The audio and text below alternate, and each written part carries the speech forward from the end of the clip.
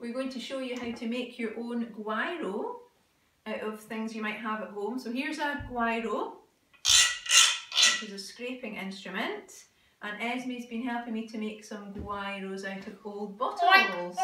It's a pig. We've got one with eyes and ears like a pig, and we've got one that we've decorated with sequins. So Esme is going to play one of these guiros with a pencil. Okay, and I'm going to show you how to read these rhythm cards.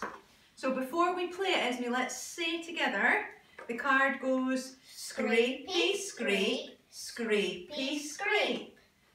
Okay, are you ready? Are you going to get your guiro ready to play? Ready, steady, here we go. Scrapey, scrape, scrapey, scrape. Perfect. And this one says... Scrape, scrapey, scrape, scrape. Brilliant. Ready, go. Scrape, scrapey, scrape, scrape. And one more. Scrape, scrapey, scrapey, scrape. Excellent. Scrape, scrapey, scrape.